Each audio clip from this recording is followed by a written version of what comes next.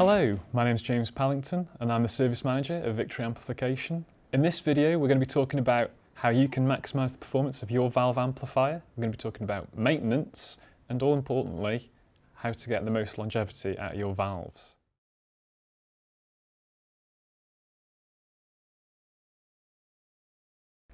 So before we get into the finer details, I'm going to walk you through the V40 Duchess and each of the valves and their operation and what they do.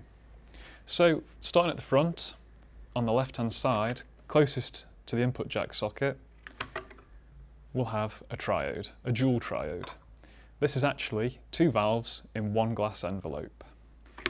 In the V40 we have three, which are all covered by one of these, a valve can. These are used to reduce any electromagnetic interference that can come from external sources, so from radio stations, cell phone towers, just general lighting or heat pumps and other electronics you'll find around the home. Starting from the far left hand side we have V1. Moving along we have V2, 3, going counterclockwise, V4 and V5. V1, 2 and 3 are all preamp valves. In the V40 we use ECC83s, which are also known as the 12AX7. And then we have a matched pair of EL34s. The three preamp valves we have here all have different operations inside the amplifier. These give the general overall voicing to the amplifier, whereas the two power valves or output valves drive the speaker in your speaker cabinet. So, valve amps sound great, but there is a caveat. Valves don't last forever. They're quite similar to light bulbs, so eventually they will need to be replaced. Preamp valves tend to last a lot longer than your output valves, as your output valves do a lot of the hard work.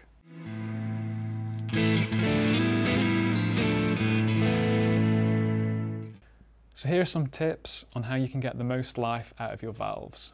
The first one being, make sure when you first switch your amplifier on, it's in the middle preheat position. Don't just turn on your amplifier at the back, straight into the high or low power modes. Keep it in the standby position and wait about 30 seconds to a minute for your valves to warm up. This will also save your speakers, as when valves warm up they can pop and crackle. Transients like that aren't really that great for your speakers.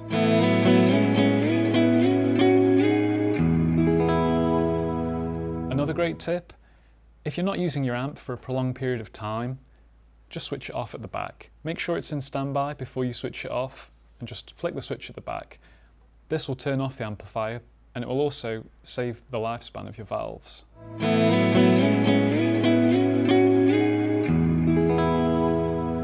So this might be common knowledge, but amps don't like water. Try and keep the amp in a climate-controlled environment at all times. Don't keep it in your garden shed or in your garage. It's not healthy for them.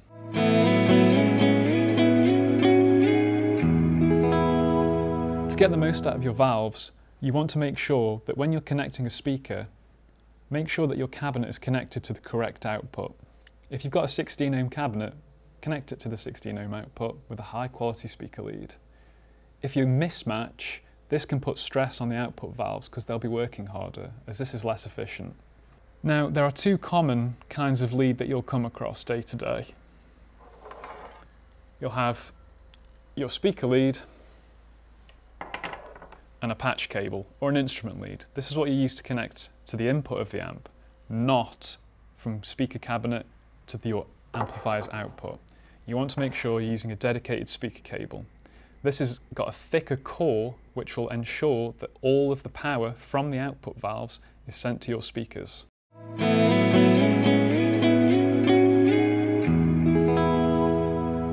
So we also get a lot of questions about handling valves.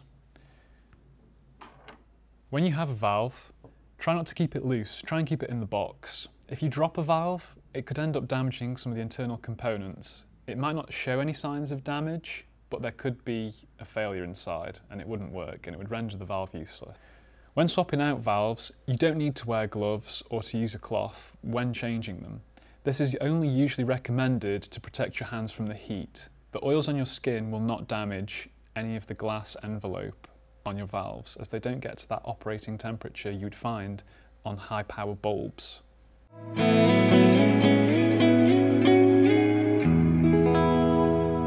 Another good piece of advice for prolonging the life of your valves: if you notice any dust or debris building up inside your amplifier, just give it a good wipe down with a nice dry cloth.